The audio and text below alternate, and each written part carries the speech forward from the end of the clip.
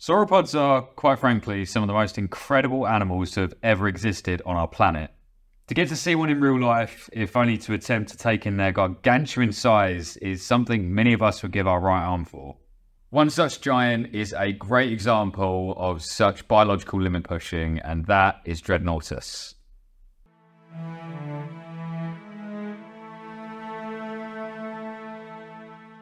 Dreadnoughtus was first discovered in the Santa Cruz province of Patagonia back in 2005 by Kenneth Lacavara, who I kind of think sounds like Ryan Reynolds, link below. But it took a further 4 years to fully excavate, where the team extracted a partial maxilla, vertebrae, cervical and dorsal ribs, and most of the limbs, along with much of the same from a second individual.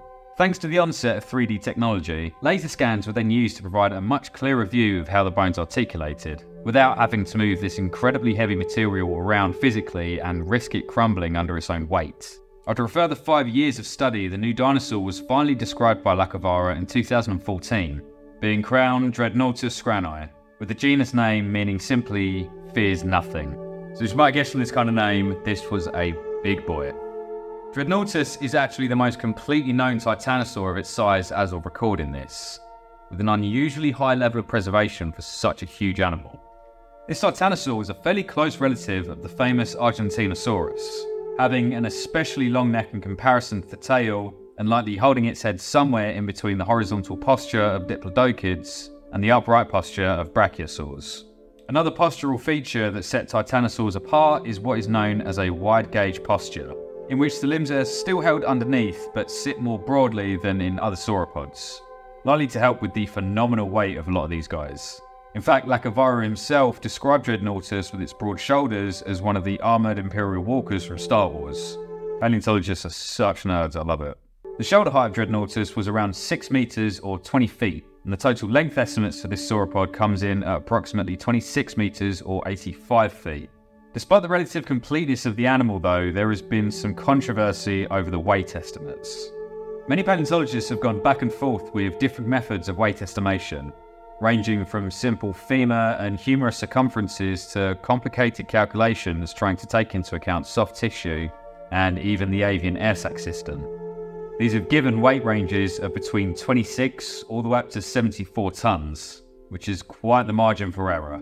The original researchers themselves gave estimates of around 59 tons, arguing that the more robust nature of the limb bones would simply be unnecessary if Dreadnoughtus fell into the lower end of those weight estimates, which, I'll be honest, I'm inclined to agree with. Currently, as of 2020, Dreadnoughtus's average mass is estimated at around 48 to 49 tons. Given this and the amount of material found, Dreadnoughtus is actually the largest land animal of which we have such a high amount of material for. What I also haven't mentioned yet is that the material found from the holotype, which was actually the bigger of the two, actually showed signs that it wasn't done fully maturing, making this a subadult.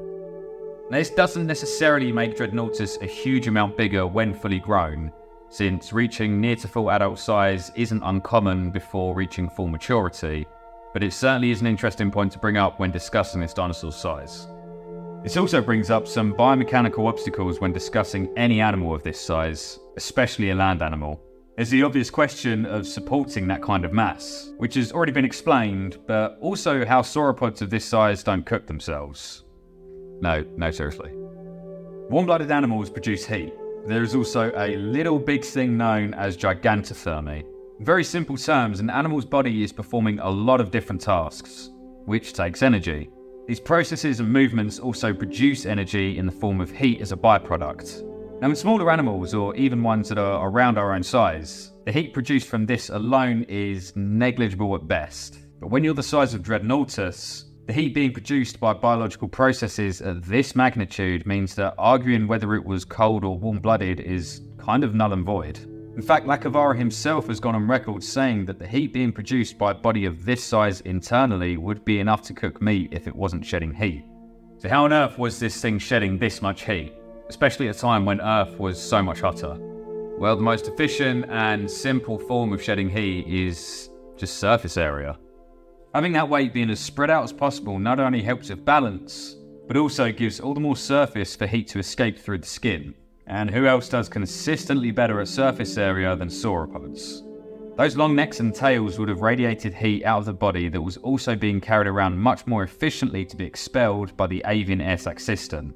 So it is now objective when I say that sauropods are cool. I'm too young for dad jokes. With that out of the way, let's take a look at the area that Dreadnoughtus was inhabiting and maybe find out why it got so big. The two specimens of Dreadnoughtus found were in the Cerro Fortaleza Formation, a late Cretaceous deposit in Patagonia, Argentina, which dates to around 76 to 70 million years ago. This area at the time was a highly humid environment with regular rainy seasons, being rich in not only forests but also plenty of river systems. These rivers are important here with regards to the preservation of Dreadnoughtus too, as this environment was very prone to flooding events during the wet season, either for revulsion events, or when a river retreats and then creates a new channel, or when the levee of the river is somehow broken and subsequently floods the surrounding area. In short, this constant flooding of the area is what we have to thank for when it comes to the exceptional preservation of such a huge animal. Sharing this environment with Dreadnoughtus was various freshwater bony fish and lamniform sharks, reptiles such as turtles and crocodilians, and whilst none have been directly found, it's highly possible that there was some sort of pterosaur presence here too. But considering that this is an area with the potential to preserve so much of Dreadnoughtus, which is really not easy for an animal of this size, the dinosaur material here is pretty poorly known. Indeterminate material has been found to belong to various titanosaur sauropods, abelisaurids, and some possible spinosaurid remains. Specific genera named from this formation include ornithopods like Telencowen, theropods such as Ostracoirus and Orcaraptor, and fellow giant Puertosaurus. So South America has really got the lion's share when it comes to huge dinosaurs. But why is that? Well, a couple of factors are at play here. Huge theropods can be fairly easily explained as a simple arms race to keep up with the growing size of the herbivores. But how this evolutionary arms race started is a bit more of a difficult question.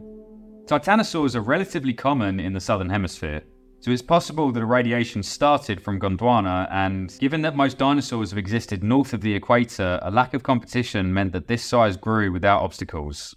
Alternatively, this could simply be preservational bias, with orogenic events causing a lot of uplift and subsequent erosion after the Cretaceous in this area, meaning these bones are closer to the surface and easier to spot. Now, if you want to know more about South American giants, I do have a video on that here going into more detail. And if you would like to know more about just how prehistoric animals got absolutely huge in general, I'll also leave a link for that. Let me know what you think of the content down in the comments, because your feedback is incredibly valuable to me. At worst, I can take on the criticism and improve the content, and at best, it just makes my day.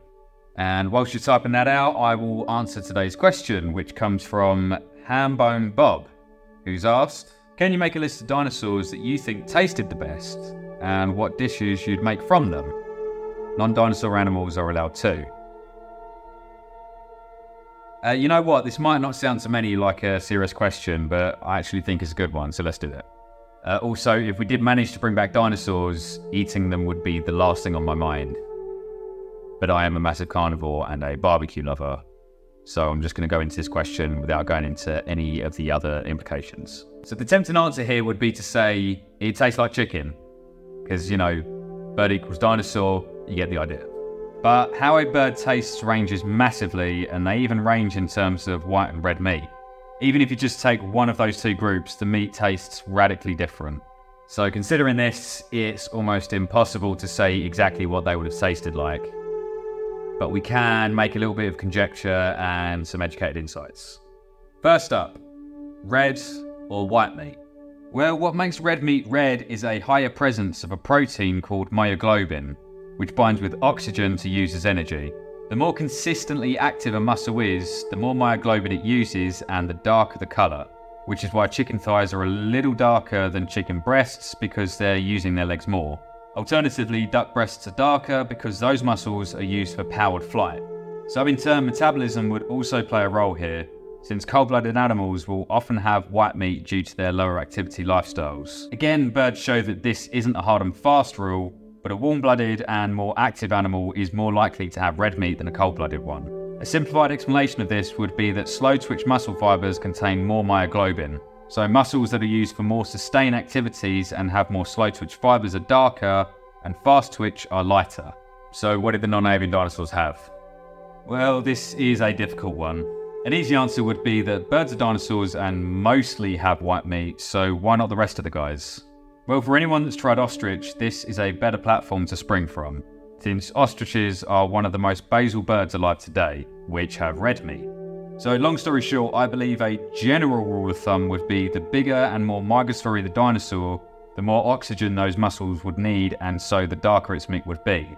But the smaller the dinosaur, the more likely it is to have white meat. Back to the question, what would actually taste best?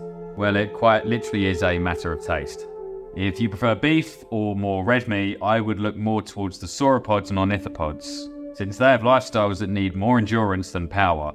If you prefer white meat though, look more to the theropods, who would use more glycogen-driven fast-twitch muscle fibers for bursts of power, but not as often. Don't forget as well, it also depends on what cut of meat it was. We don't know a huge amount about how dinosaurs would have stored fat, so it's tough to say what cut tasted like what, but my guess would be to follow the same sort of rules in that the limb muscles would be the toughest and darkest, the loin muscles would be the tenderest, and anything around the torso would be the fattiest and most indulgent, like ribs the size of a shed. As for a specific dish, I have no other point of reference other than I like the names Brachiosaur brisket, Velociraptor vindaloo, Pachycephalosaur pie, Repeatosaurus ragu. I could go on, but why not just put your ideas down in the comments? Anyway, thank you so much for submitting that. I don't know if I gave you a hugely specific answer, but hopefully I guided you towards your own. And to everyone else, thank you for watching this far. Please don't forget to give this video a thumbs up and a subscribe if you haven't already. And I will catch you guys next time.